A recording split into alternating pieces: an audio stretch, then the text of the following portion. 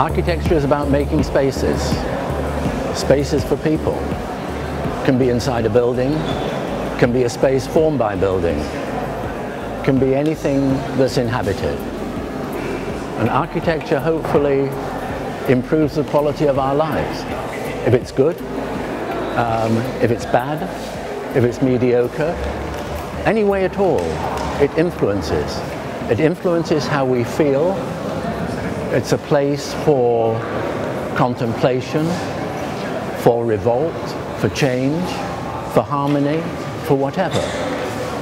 But it's common throughout history, over time, over ages. It's a constant. Space, common ground, it's common to all of us. And it influences our lives. The only constant is change.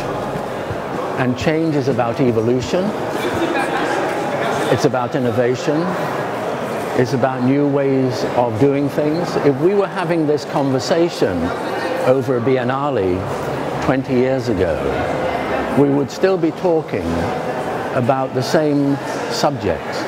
But the technology, some of that technology, dramatic change, and has changed the many aspects of the way that we communicate. So that is through a process of innovation.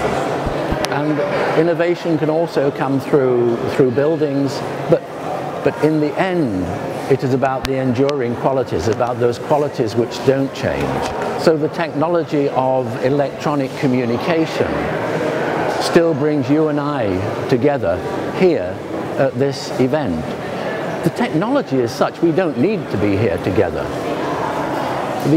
Everybody here, the many hundreds of thousands who pass through that gateway there, through this experience here, don't need to come, don't need to be physically here. But there are more people in Venice now than there were 20 years ago. As a society, we're about exchanging ideas, experiences. We learn from each other. As individuals, we have our mentors, our teachers, our educators, our parents, the many generations who've gone before. We don't exist in isolation. We're all part of a larger community, whether we deny it or not.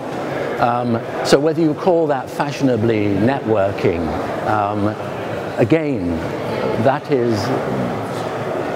not changed.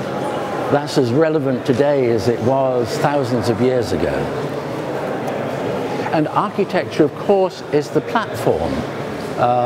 Whether that's high architecture in the sense that you can identify an architect, or whether it's a public space in a favela where you cannot name the person or the group who decreed that this space should be for the community as opposed to the individual or the family. I think we've touched on that already, the importance of the internet, the importance of technology as we see it now, technology as we see it in the future. It's a tool, an important tool and a critical tool, and can change many aspects of our lives. But there are certain things which do endure. So one interpretation of the internet is, as I was saying earlier, we don't have to be physically here together, and yet that is a constant. It's like the paperless office. You have a bag, it's full of paper. Certain things don't change, even though the technology would allow us to dispense with that, would allow us not to come together physically. I think it's an extraordinary profession. I think it is probably one of the few professions where it is totally generalist. So my advice would be enjoy it, immerse in it,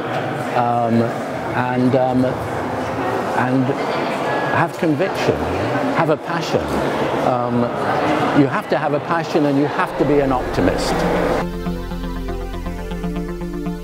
I think it's that probably the most difficult design problem is how, when you have a passion for architecture, and when you're driven by curiosity and the sharing of experiences and research, all of which enable you to work as a designer, that when the scale of those opportunities grow and you genuinely believe that architecture is about different specialities coming together as a team, dissolving their own identities and working together as a group, as the scale of those projects and the scale of the team